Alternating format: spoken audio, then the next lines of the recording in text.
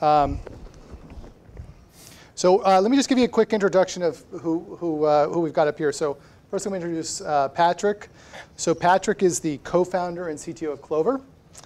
His focus is on building secure software that isn't less usable because it's secure and believes the same is possible for decentralized software. Previously, Patrick was the head of development for JP Morgan's blockchain projects, including Quorum, and sat on JP Morgan's firm-wide cryptography board. He's a visiting researcher at Cornell University via IC3, a leading consortium of researchers looking at solving challenges to blockchain adoption. Before that, he was a security researcher and early contributor to the Go programming language. Let's have a big round of applause for Patrick. Welcome, Patrick. It's not OCaml, but it'll have to do. So that's OK. I'll get at least 3 or 4 fish and OCaml references in before the end of the night. So Dan, I'd like to introduce next. Dan co-founded Trail of Bits in 2012 to address software security challenges with cutting-edge research. In his tenure as CEO, Dan has grown the team to 40 engineers, led their work on the DARPA Cyber Grand Challenge, built an industry-leading blockchain security practice, and refined open source tools in the endpoint security market. Or, by the way, go open source. In addition to his work at Trail of Bits, Dan serves as a director at Hack Secure, an investment syndicate focused on seed-stage cybersecurity firms. He's active on the board of 4 early-stage technology companies. Dan contributes to cybersecurity policy papers from RAND, CNAS, and Harvard. He runs Empire Hacking, a 1,000-member meetup group on NYC area cybersecurity professionals. His latest hobby is the Algo VPN project. It's the internet's most recommended self-hosted VPN.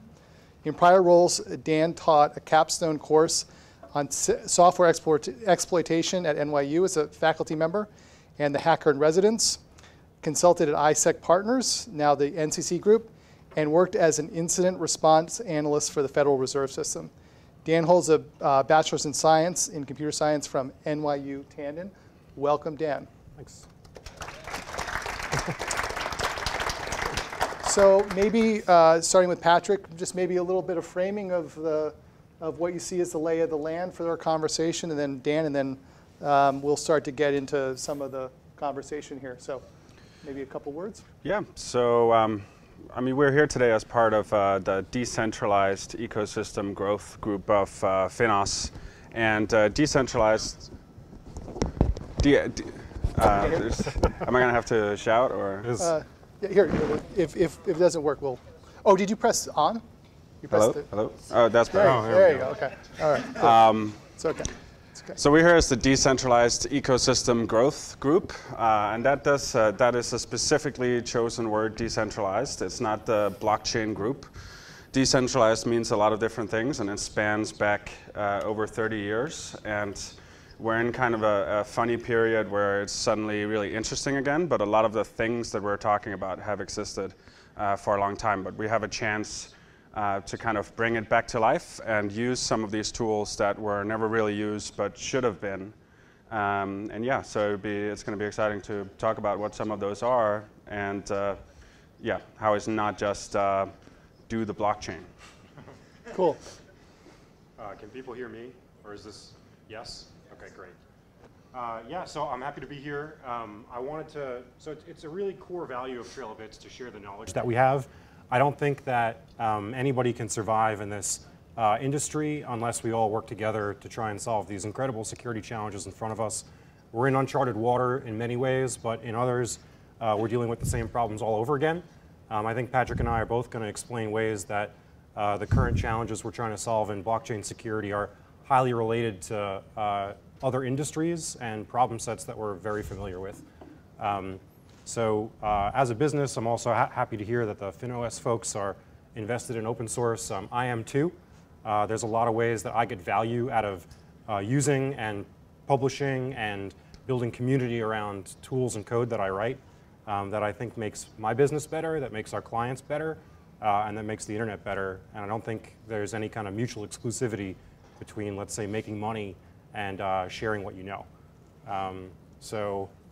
Happy to be here. Great. So just to dig right in, so So Patrick and Dan, you were talking about how when we think about decentralized, we so often think of it as being, or right now, at least sometimes in the media, we think of it as being blockchain. But you alluded to the fact that there's all sorts of decentralized technologies, maybe not even new technologies. What are some examples of some other decentralized technologies that are out there, either new or old, that we should be thinking about? Yeah, so I mean, blockchain is the one that is by far the most hyped right now, and it does. There are some new properties about proof of work and a few other of the primitives that are employed in this umbrella term that is blockchain. But there are many forms of decentralized technology, and some are more subtle than others. So, like you mentioned, the Go programming language, its package manager is fully decentralized, but they don't advertise that. It's not a selling point. It just happens to be decentralized. There's no central NPM kind of equivalent for Go. Rather, it just looks up the package from whatever your import path, your GitHub repository, or your Bitbucket, or whatever. It finds that and pulls it back, and nobody's collecting the information. And it's just kind of a passive side effect of how the system was designed. And that's kind of how we see decentralized technology being successful, is when it's just kind of a property that's not the basic selling point. If you're trying to sell it to people because they want a decentralized thing, it's not going to work. So that's one example. And then there are a bunch of different systems that have, I mean, obviously Go is designed by kind of a semi-decentralized group. And it's really a spectrum, and it can apply to different parts of the thing that you're building. So an example is Let's Encrypt. That's fully centralized at the point of having the kind of God certificate that signs things. And there is one server in the world, there are a couple servers, that runs and signs these certificates to give you these certificates. But it decentralized a huge portion of the CA system.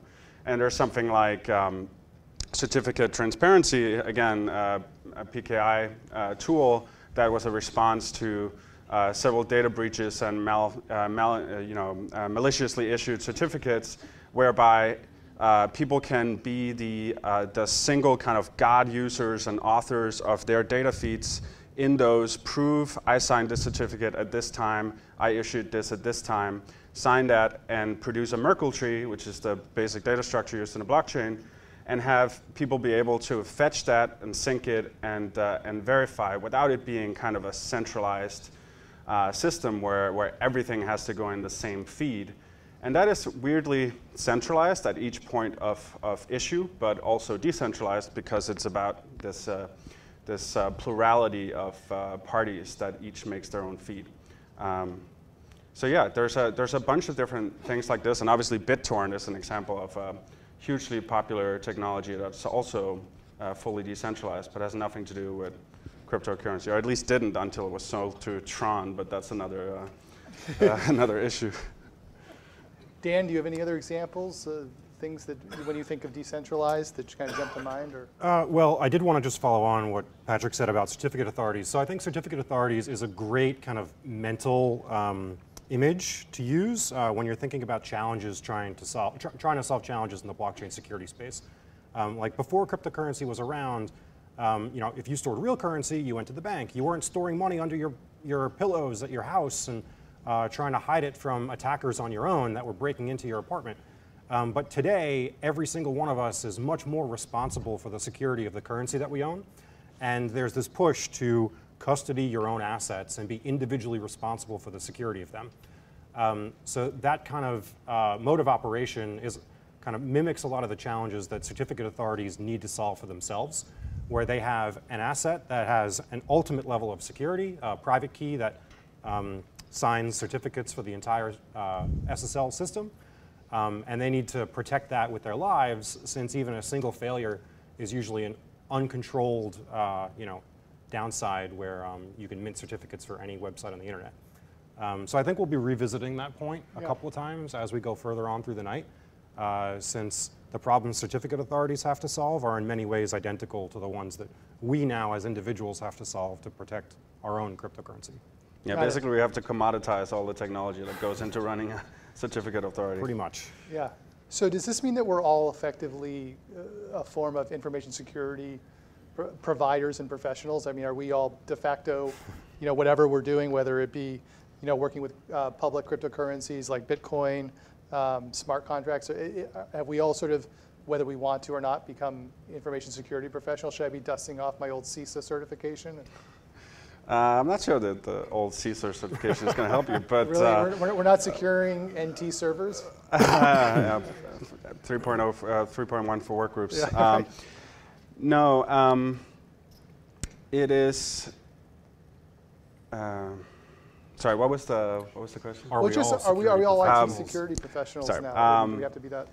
Yeah, I mean, to some extent that was always the case, right? We were always building software that has potential to have vulnerabilities. It was just kind of, you're always able to kind of move the risk away and not worry as much. Like that's cyber's problem, and that's they'll run Black Duck on that and it'll be fine. But now that we're developing, it's just never been this directly connected to risk. That we're building software where a bug could really cause the direct loss of money. And because of the way these systems are designed, like the entire point is that you should not have an escape hatch where you can say something bad happened, roll back and start over. And so you can't just hard fork everything and. I mean, depending on how large your institution is, Yep. you could maybe do a 51% attack, but you wouldn't be very popular afterwards. Right. Yeah, I think part of one of the reasons why this field is so exciting to me is because the risk is so high. As a security professional, I gravitate towards the most challenging problems I can solve. And in this case of commoditizing all of the security procedures and security techniques that a certificate authority uses to protect themselves and make that available to the entire world to then custody their own assets, their own crypto assets, is an incredible challenge. This is fun for me, scary for everyone else. But that's the nature of the game today. So it seems like one of the hardest challenges would be for a bank to have to secure publicly traded tokens in particular. Is there anything, have you looked at any of the security involving that? When you think about exchanges, are there any sort of things that you have to think about? What about security operations? Anything in particular that either of you are seeing, maybe Dan, what you're seeing from a TrailBits perspective? Yeah, let's break this down to its concrete parts first. So what we're talking about here when you want to custody a crypto asset is you've got these transactions. So the transfer of money between one account to another account is intermediated by signing that transaction with a private key from the sender. And the problem, or the challenge, really, of using a lot of these systems is that that private key must be available on the internet for this globally distributed blockchain to work. That's typically not true for many other systems. So what people end up having to do is protect that private key with a variety of ways to keep it hidden. Because even access to it for an instant means that somebody can steal all of the value of your account. So the first thing people do is they create these hot and cold kind of custody systems where you only take a percentage of your assets and keep those on an online system, and then the online system has access to an offline system where the rest of the value gets stored. Sometimes that's through a typical computer, like a set of HSMs, a couple of servers. Other times people use a hardware cryptocurrency wallet, like a Ledger or many of the other product vendors in that space. But the fact remains that that online system still has access to the offline system. And there's a variety of ways to bridge that gap. There are server compromises that happen quite frequently that breach access to that offline system behind it. There's USB removable media that can have security issues, both in terms of the kernel drivers on the operating systems that actually enable those devices, or just malware on the device itself inside the file system. There's an authentication problem here because you need to prove to that offline system, the cold one, that you're actually the right person in order to request the money. So now you have to have security procedures and some kind of authentication authorization. So what ends up naturally occurring next is you make these multi-party consensus systems where you split the keys up and make sure no single person is in control. And once you've got that, you start involving third parties. Sometimes people use third-party authentication providers. BitGo is a good example. Or you have a large support organization that then has to answer phone calls and send out one-time passwords via email or use RSA tokens or TOTP authentication. So it all kind of just spirals out of control from here. So really, like, doing custody right is a significantly challenging problem that today in 2019, very few people are prepared to do. Is it really just people, or is it organizations? Is there anything about organizational structures that you see? We talk a lot in FINOS about what is it that organizationally has to change at a large investment bank to embrace open source. In terms of cryptocurrency custody, are you seeing things that are actually having to happen in terms of organizational structures in order to embrace this new world? Yeah, so if you're a bank and you're trying to do custody correctly, there's a couple of different teams of people you're going to need in order to pull it off well. You're probably going to need some kind of strategic engineering organization that can build these systems. You're going to need application security, you're going to need software engineering, you're going to need some kind of compliance function, and then you're going to need operations. There's going to be an aspect of physical security, of security monitoring, and then user safety, user trust. Since at the end of the day, especially if you're in kind of a retail business, users authenticate to you somehow, and those users are going to lose control of their accounts frequently. A lot of the attacks that we see on custody systems today aren't necessarily targeted towards the infrastructure that you own as much as they are targeted towards your individual users. Things like SIM porting attacks, stealing API tokens, using shared password databases. There's a variety of ways that people lose access to their accounts. And all of those, like if you're a bank, you're going to need to have some kind of fallback that enables the right people to get access to those accounts and not the wrong ones. So it almost sound like phishing attacks. That's reference 1, by the way. Yeah. So to shift gears for a second from scary public tokens and all of, sort of a lot of the focus around cryptocurrency. Patrick, I know you've been thinking a lot about the changing landscape of data risk for big companies of any industry, not just financial services. What does that have to do with any of this, and kind of what's the angle here from just the overall data risk perspective, from your perspective? Yeah, so beyond kind of payments and monetary use cases for decentralized technologies, what we're seeing kind of people build out is really kind of a data coordination mechanism. And a lot of people harp on blockchain use cases saying, why would you ever try to do that? You could just do that with a database. And it's, I think, by far the most popular criticism of anything blockchain. And it kind of is right in a lot of cases, and it's especially right when it comes to should I be using a 10-ton kind of full blockchain platform, or should I just be using something that lets me do kind of a certificate transparency kind of audit log, which something like Trillion does. I doubt many people who have explored blockchain use cases have looked at Trillion, but they could probably satisfy a lot of the use cases that you're considering, because it lets you do the kind of use case that I was describing and have multiple participants. But it's not without merit to have a database that can have multiple writers, and that is essentially what a blockchain database is a database that allows you to have multiple kind of semi-authoritative writers at any given point. And the basic kind of use case that you need to have before blockchain even begins to be useful is that you trust each other enough to do something together, but not any farther than that.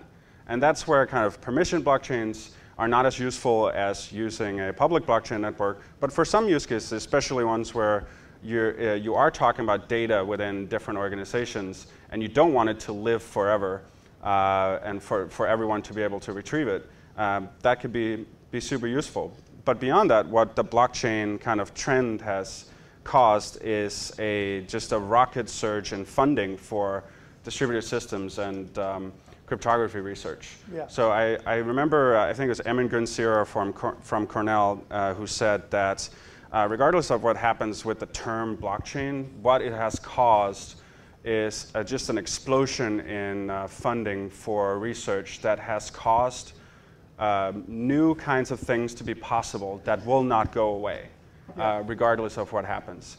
And what's different this time around, I mean, obviously there was a huge decentralization push once before. That was the internet itself, and that didn't really work out great. Everything is centralized now. But what's different this time is that we really do have technical primitives that lets us do things differently, especially in the areas of multi-party computation. It really is possible. And I'm not just talking about like homomorphic encryption, which is still kind of a pipe dream, but it really is possible to run a fairly large amount of algorithms in these kinds of multi-writer, I don't really trust the other person, but I still want to get useful data out of something. So I shared this with you before, Patrick. My grandfather was a cryptographer for the Enigma project during World War II, and then subsequently was working in the NSA on cryptography. It seems like the state of the art now is M-event consensus with Shamir secret sharing. Is that sort of where you see is that the state of the art, or is that the state of the art for March of 2019? Do you see that starting to go in a different direction, or is that going to be it for now?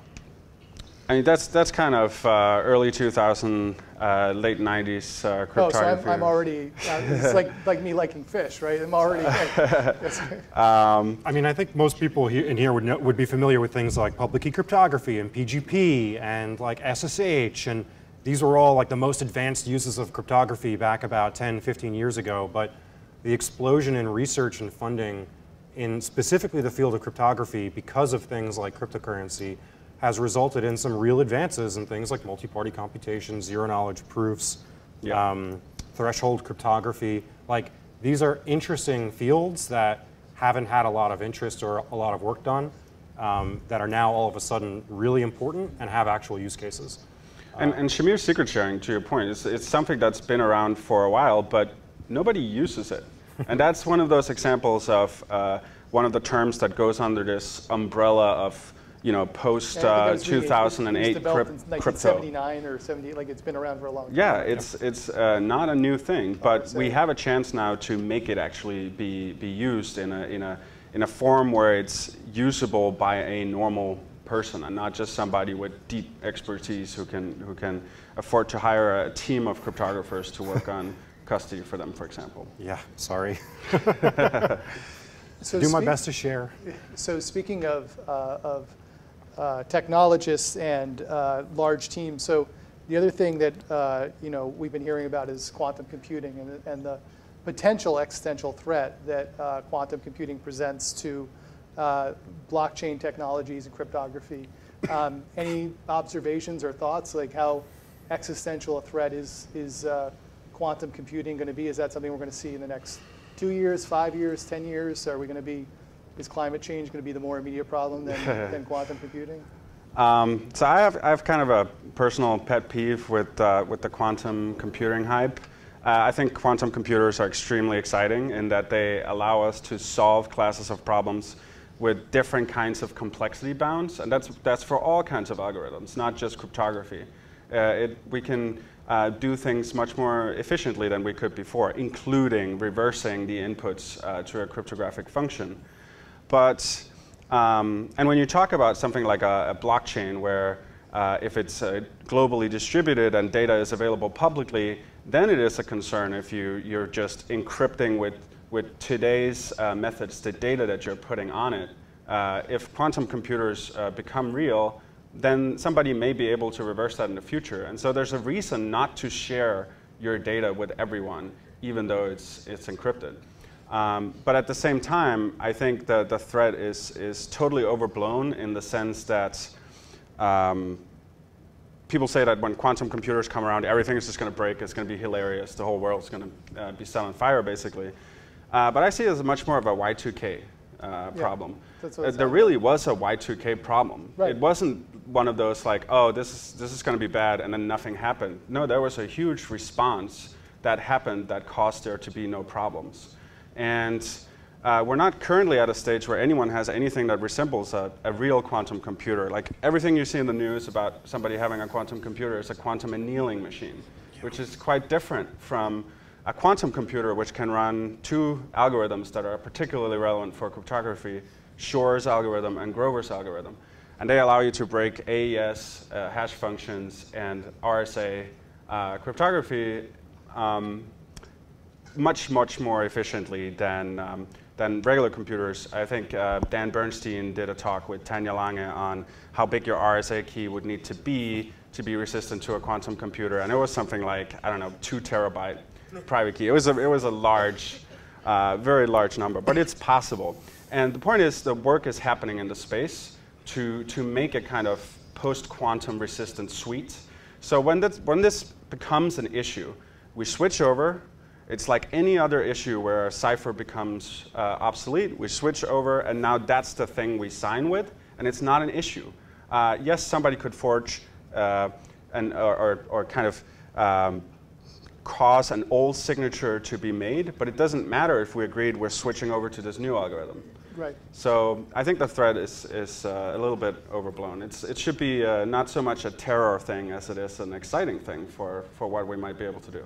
Just to add my 2 cents there, I am in total agreement with Patrick on this. As a security professional working in the space that employs a cryptography team, the threat of quantum computers impacting the cryptography that we use is a lot less than what people claim. There are competitions ongoing. NIST has one right now to develop a post-quantum suite of cryptographic algorithms. If you want to see the authoritative write-up on the effect of things like Shor's algorithm on existing crypto suites, as well as the status of a lot of the competitors in that challenge, you can read a blog on the Trail of Bits blog where we walk through our introduction to post-quantum cryptography. So if anybody claims to you that there is like any kind of downside or negative impact on the near-term horizon related to quantum computers, take it with a grain of salt. They are probably a lot more ambitious than I think a realist would be and an expert in the field would be. Cool. So kind of bringing this back to open source. So it sounds like everything that we've talked about is, all these things are going to be mission critical, whether it's our investment banking members, our data provider members, organizations like Moody's, one of our tech members like GitHub or Red Hat. All this stuff is going to be mission critical. So if these tools are so mission critical and doing such critical and sensitive work, how do we also embrace open source? How do you sort of resolve doing all of this sort of in the open, making the code available, and developing these really mission critical tools as open source projects? Yeah, sure. So there's a couple of things to note here. People in this industry, there's a kind of a commons challenge where if there's any one person operating in the blockchain space that has a spectacular failure, it impacts everyone else. I really don't think that we want random companies exploding from time to time that are using blockchain technology or that are using distributed ledgers or that are using this kind of advanced technology. I would much more prefer if people competed based on the value their business provides than their ability to hire me. There's this foundational nature to it where I don't really see a good reason why it should be kept secret. From my side, from a Trail of Bits kind of profit and business standpoint, a lot of what we do focuses on software security, not necessarily custody security, although we help with that too. And I can actually give a little tangent here. So in terms of research techniques that haven't seen a lot of use, but that are now all of a sudden critically important and apply perfectly to blockchain technology, we use one called symbolic execution. Research technique came up with in the 60s. It's a software analysis method that allows you to get very high precision understanding of what a piece of code does. This technique doesn't scale very well. It doesn't work on Internet Explorer, it doesn't work on Microsoft Office, but it works great on a smart contract that's 500 lines long. And the output of using symbolic execution on a smart contract is perfect security. You know that the code you wrote is safe. We use that technique on every single engagement that people come to us for to review their smart contracts. And the overall framework that we use to do it is something that's open source that Trail of Bits maintains. The fact that it's open source helps us build a community around the tool, make sure that the most people use it that can, and then people still come back to us because they need assistance integrating it and fitting it into their project. We use a particular licensing strategy where we dual license a lot of the code that we write, so that in public it's usually AGPL or some other GPL derivative, and then privately we can offer commercial exceptions. This is a well battle-tested kind of go-to-market strategy for open source software that reserves a lot of rights from my perspective, but still enables the largest number of people to use the code we write. I think software solutions for custody systems are in a very similar boat. We've seen Coinbase, Square, and a number of other companies release a lot of the reference material they use to build their custody systems, and there is absolutely no reason why you shouldn't look at what they've done critically and consider using it. Because again, I don't think that's how we want to compete in an ideal world. We want to do it on the strength of your business idea. This stuff should be more of a community effort. And I think this perfectly highlights, I think, one of the most important things in kind of deciding your open source strategy is really identifying what it is that makes sense to open source. And I see a lot of people making the mistake of open sourcing kind of large swaths of kind of a specific product that is not really the kind of core infrastructure, if you will, that Dan describes. A small tool that does something extremely important and powerful that a lot of entities might be able to contribute a little bit to, and therefore it's better for everybody else. That makes a lot of sense to be open source because you can't really lose unless your motivating factor is to make other people explode. But that's not a great long-term strategy because of the multiplying effects of having other people contribute. Now, the opposite end of that is just open sourcing a huge project, having nobody really, a bunch of people start maybe, but nobody can really understand it without hiring full-time people to work on it, and then maybe contribute a few pieces here and there. But what you really did is just release your whole project for the world, and you can say like it's open source, therefore it's more secure. That's not true unless people are actually looking at it. So that fallacy that because there are a lot of eyeballs, it must be better, rarely actually bears out. So yeah, the most important thing of your open source strategy should be to identify those kind of core components. And often those are things that you end up building as part of building the product. Yeah. And you realize you could abstract some of this out. And this would be useful for all kinds of things, but it doesn't give your secret sauce away. Every foundational piece of infrastructure that we write, we open source. That's the way that I describe it. If it's foundational in nature, if it does nothing on its own but provides a basic capability to the people that use it, that you then have to customize somehow or integrate somehow, that's a candidate for open sourcing it. So that's what our symbolic execution framework is. That's what our static analysis framework is. So lots of frameworks and lots of one-off tools. Yeah, you don't have to just dump a whole product on the internet. That's probably not a good strategy. Great. So we're going to do 5 or 7 minutes of questions from the audience. Where's Aaron Griswold? I just don't see him right now. Okay, I'll play Phil Donahue then for a second. That's an old reference for any of you who are younger than 40. You don't have an idea what I'm talking about, but I can assure you, after you see me demonstrate Phil Donahue, you will understand what that is all about. If anyone has a question, raise your hand and I'll bring you over the mic. Yes, Sam from Google. If you're going to do Phil Donahue, you have to put the mic right very close to Sam's. You have to do sort of, everyone know, like you have to do this. Okay. I was curious if the explosion in sort of cryptographic research or things like that you sort of mentioned, the increase in research, has that really affected like foundational building blocks of the internet, like things like the heartbeat issues and other things like that we saw? What about like OpenSSH or OpenSSL? I can't remember what it was that was the issue. But I mean, have you seen any impacts on those sort of foundational tools that have come out of this explosion in decentralized technology? Yeah, I mean, maybe not in the way that you're implying, right? It's not a downside; it's an upside. There's a lot more things that are possible now, based on the renewed interest in cryptography in the last 5 to 10 years because of blockchain stuff, that I think provides enormous opportunity. For instance, this is not related to blockchain stuff, but something that's brand new is now there are a lot of consumer messaging platforms that are using something called Noise, which is a forward secure cryptographic real-time communication system that lets you chat with your buddy on Facebook Messenger or WhatsApp in a way that a central third party can't see. The systems for designing that kind of cryptographic algorithm haven't really been super popular in the past, but today it's like the hottest thing in the universe, and the IETF is trying to standardize it into something called message layer security, or MLS.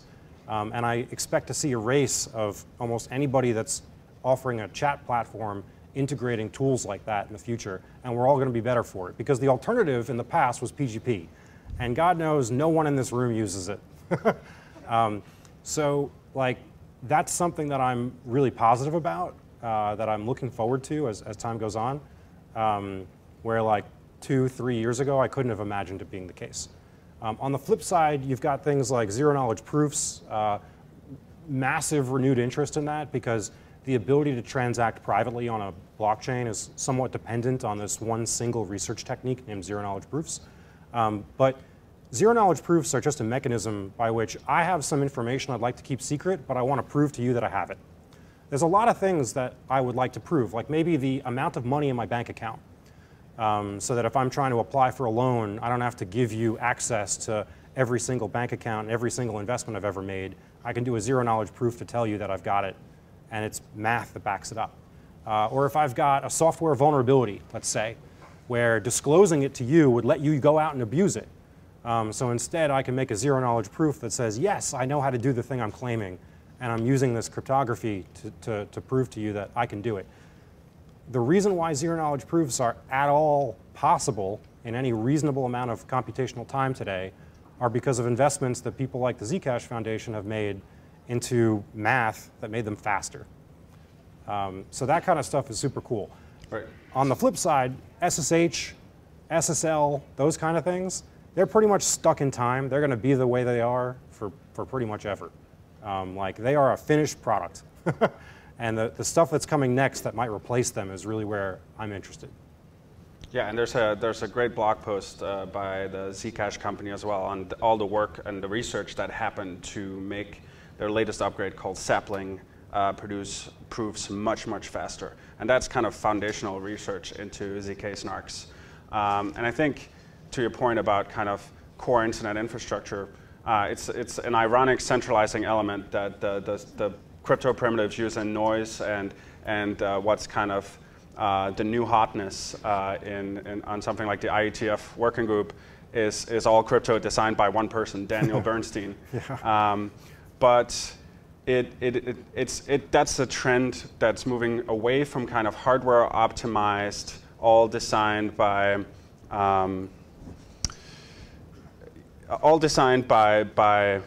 entities that people can't.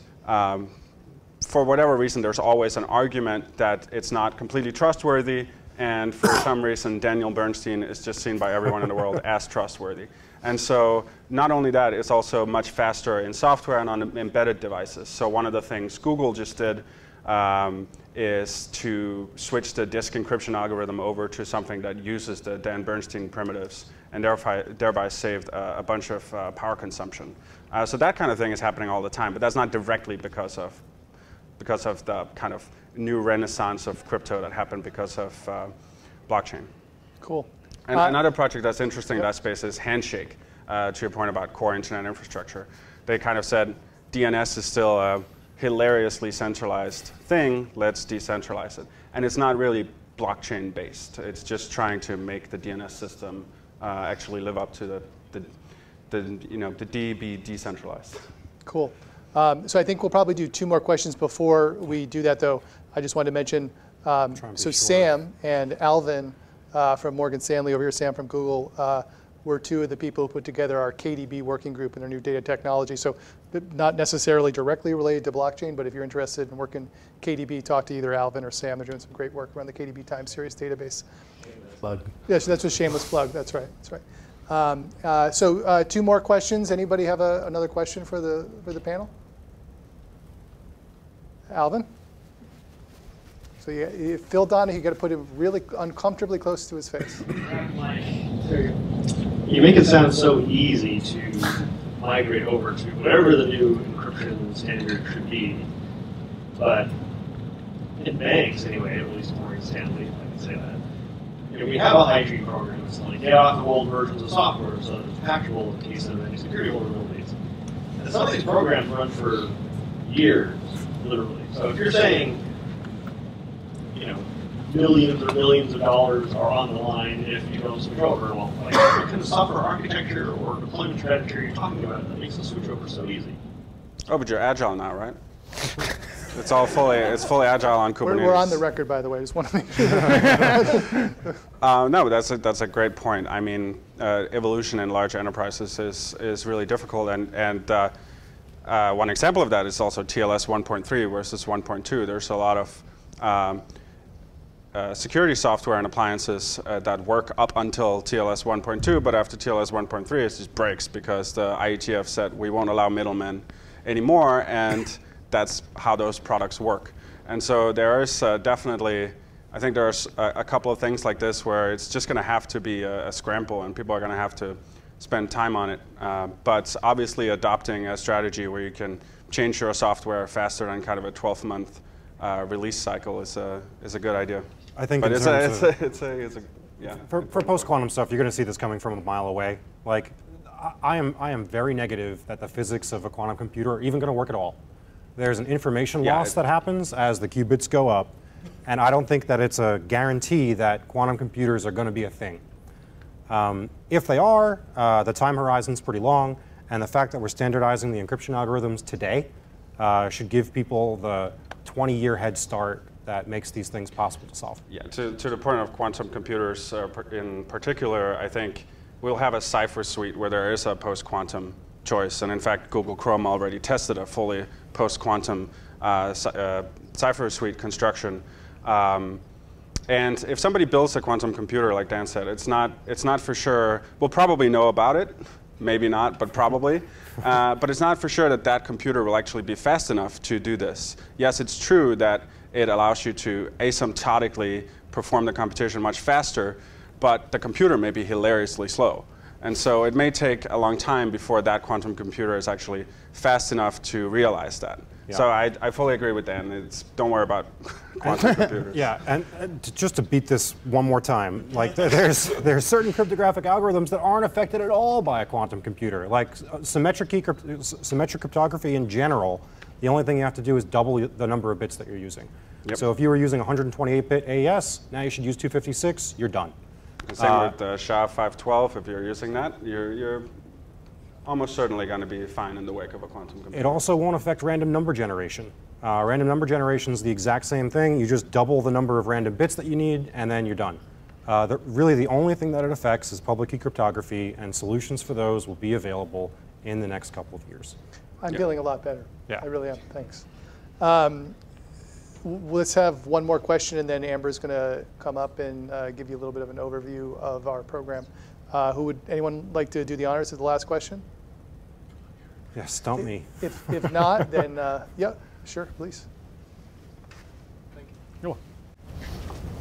So I get the impression you feel that blockchain is a bit overhyped. Do you see a decentralized financial ecosystem future without blockchain being used at all anywhere? I think it's perfectly possible, and that's one of the goals of this group is to compile tools that, when used together, will allow you to actually solve your problem instead of just say, oh, I accomplished my objectives this year, boss, give me my bonus. Because the second thing doesn't really last, but you're always going to have problems that you need to solve. And so we're going to have, hopefully, tools that may leverage a blockchain or may kind of graduate to blockchain when they need to have multiple parties involved, but still solve problems for you as an individual organization, like the kind of audit log example. Okay, I'll avoid answering the question. I got a little bit of a different take on it. So I'll kind of answer a question on the side. So I think over the last year or two, people have built these very simplistic, decentralized applications. They're 500 lines of code long, and they don't do a whole lot. Like, usually they just raise money or they have some kind of proof of concept functionality. Raising money is the most important part, right? The most important part. But you're right, like 90% of the companies out there that raised a bunch of money to do decentralized whatever probably didn't need to use any kind of blockchain to accomplish what they wanted to do, and probably went out of business when the market started to drop. But the companies that remain are creating ever more complex decentralized applications that are actually using the technology to its fullest. So this is another area where I'm kind of positive on the future, where as 2019 continues and we go into 2020, I think we're going to see some significantly more advanced uses of decentralized kind of blockchain stuff that makes it clear what the value of the tech really is. Yeah, and I'm not anti-blockchain. Obviously, I used to work on a platform called Quorum, which is a variant of Ethereum. I'm just anti using blockchain to get paid. Use the blockchain to solve the problem if it's the right solution for your problem, otherwise don't. And we're going to have, in this group, pieces that fit every part of that spectrum. But absolutely, it's I hate the phrase, it's early days, but it really is, it's very early in this, in the maturity of these kinds of technology stacks, let alone the individual parts when it comes to blockchain. Cool. Well, speaking of Quorum, we're going to have Amber come up and say a few words. So maybe a round of applause for our distinguished panel.